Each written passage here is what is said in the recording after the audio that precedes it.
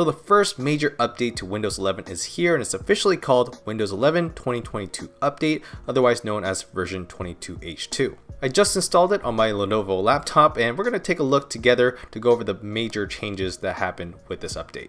The first change I want to mention is the upgrade to Snap Assist, or otherwise known as Snap Layouts. This is really what Windows is known for. Windows is really good at making you organize all your different applications and open windows into halves and quarters like this. So the new upgrade is that when you have a window on your mouse like this and you drag it to the top on this dark bar you see up here, you'll get a wide array of snapping options.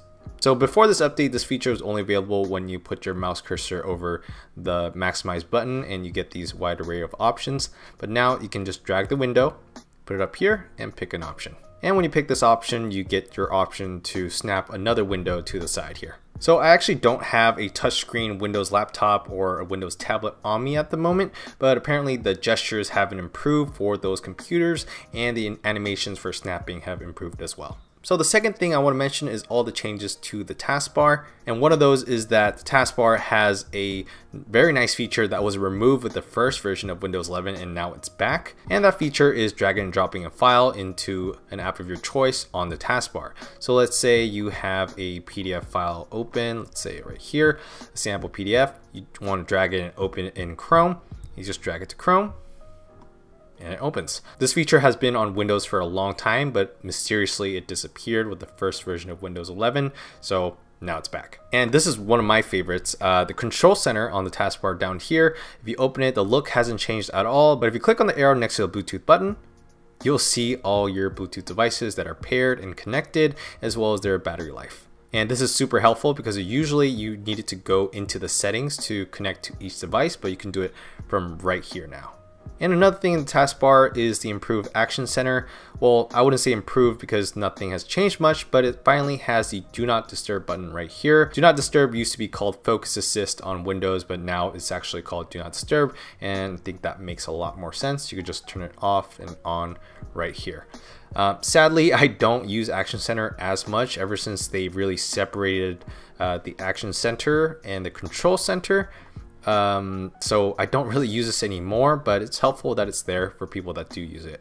And the third thing I wanted to touch on is the new Start menu, which if you just click it and take a look, you scroll through, it looks like nothing has changed. But if you go into the settings, it gives you three different options. So we have the default view that we just saw. We have the More Pins option, which lets you view more apps and less recent items. So let's click that one. We can see all my apps without having to scroll as much, and we see less of the recommended items. And if we try the More Recommendations option, we'll see more of the recommendations and less of the apps. So there's more scrolling for the apps, but you see more of your recents and recommended items. Now let's change that back to the default view, which I prefer, and open the apps again. There's one more hidden feature which I don't think most people will notice because they really never play around with this unless they're a big Windows fan. You can now make apps folders. You just drag it with each other. You can rename it to news, let's say, and you can add more apps here. Oops. And you can make other folders for photos or something. Yeah, I don't know how useful this feature will be to most users, but it's there now, just like the old Start menu in Windows 10, and yeah, go try it out. So top change number 4 is the improved File Explorer, which you really won't notice too much, but it's more you notice, if you notice it, you notice it. So you get this home icon here, which shows you your quick access options as well as your favorite files you can favorite. So let's say, let's go back to that, that PDF option. If we add it as a favorite, it'll now show up in home right here. And you also get your set of recent items right here. And apparently there's better integration with OneDrive. As you can see, OneDrive is pinned higher on this menu bar here. But let's say you're in a OneDrive folder. If you click on this icon on the top right, you see your cloud storage information, how much you have left, how much you've used, and what your sync status is, which is really helpful. And this isn't here yet on this update, but on the next month's feature drop, tabs are coming to File Explorer. Finally, macOS has had it forever, but Windows is finally getting it. It's been getting developed for a long time now, and it's finally coming next month. We'll see. Let's pray. And top change number 5, I think this is the biggest thing that we've been waiting for, especially Zach Bowden at Windows Central. If you click on your volume slider or your volume buttons, you'll see something miraculous happen. The volume slider is now modernized. Look at that. Look at that. It doesn't look like that version 1 Windows 8 crap. It looks really good. And it's right there on your center of your home screen. And it's so much better. It's smoother now. You don't see like an ugly, just rectangular shape anymore. It's great. I love it.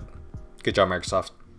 And one bonus change I wanted to mention before I end this video is the new Task Manager, which is now sort of modernized. I mean, it still looks the same, but if you can see on the left side hamburger menu, you see your list of options, navigations, and yeah, it looks more modern. It's like still the old app, but in the shell of the new Windows 11 design.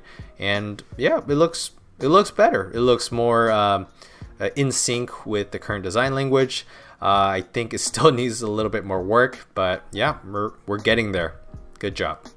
Alright guys, that was it for my top 5 changes for the new Windows 11 2022 update. Let me know your thoughts in the comments down below. Even though these weren't the most exciting features, I think it's been more exciting than most of the last Windows 10 major updates we've gotten in the last few years. Of course, the change to Windows 11 was huge, but this first major update to Windows 11, yeah, not too bad. I do like the changes. I don't think I'll be using the start menu options much, including the folders, but I really like the drag and drop to the taskbar. I really love the Bluetooth device control that you get right here.